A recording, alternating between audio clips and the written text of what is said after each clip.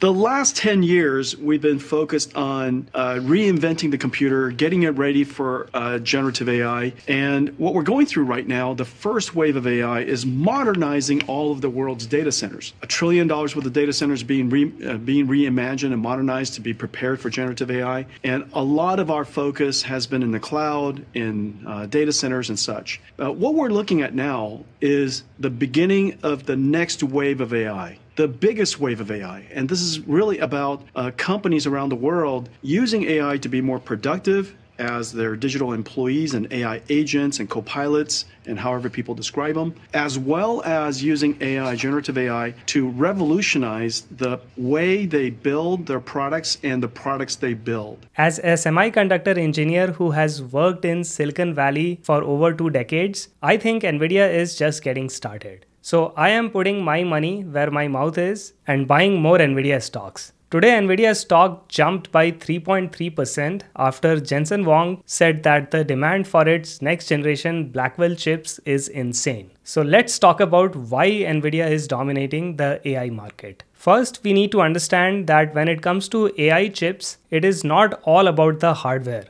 Software also plays a key role. And software is where Nvidia really shines. Nvidia's CUDA platform libraries have become the industry standard for AI development. With each hardware release, they optimize their software stack to take full advantage of new features in the chips. Their next generation Blackwell chips will further benefit from refinements of Nvidia's software. This will make it easier for developers to unlock performance without switching to a competitor's architecture. Nvidia's competitors cannot use CUDA cores because it is a proprietary software platform owned and controlled by Nvidia. CUDA is Nvidia's proprietary parallel computing platform and programming model. It is specifically designed to work with Nvidia's GPUs. Since it is Nvidia's intellectual property, competitors like AMD, Intel, and others cannot legally use CUDA or implement it for their hardware. CUDA is deeply integrated with Nvidia's GPU architecture, and it is optimized for tasks like deep learning, AI training, and high-performance computing. Since Nvidia designs both the hardware and the software ecosystem, it is able to ensure that CUDA leverages Nvidia's hardware-specific capabilities like tensor cores, streaming multiprocessors, and memory hierarchies. Competitors cannot easily replicate this tight integration. One of the reasons why Nvidia has such a strong foothold in the AI and high-performance computing markets is the extensive ecosystem built around CUDA. Developers have invested years into learning CUDA and writing CUDA-optimized code for AI models, simulations, and other workloads. Switching to a new platform would require significant effort. They will have to rewrite and optimize code for non-CUDA alternatives. This creates a strong barrier for Nvidia's competitors. CUDA's strength lies in its rich ecosystem of optimized libraries for deep learning and linear algebra. It also offers broad support across popular AI frameworks such as TensorFlow, PyTorch, and MXNet. This makes CUDA the go-to choice for many AI developers and researchers. Nvidia also continuously updates and refines these libraries to work seamlessly with their latest hardware. This is something competitors cannot replicate without access to the CUDA platform. Even if competitors could create similar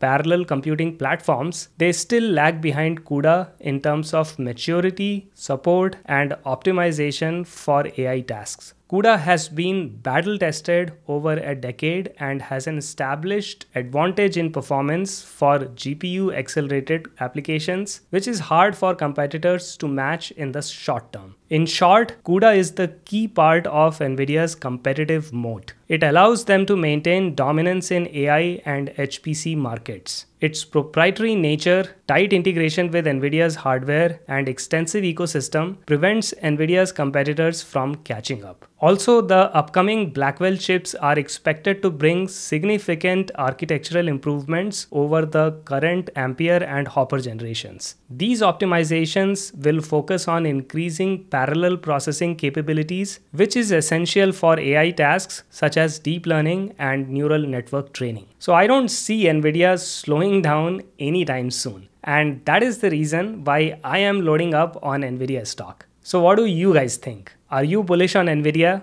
Let me know in the comment section below. And if you found this video useful, please subscribe to my channel for more content like this. And I will see you in my next video. Bye.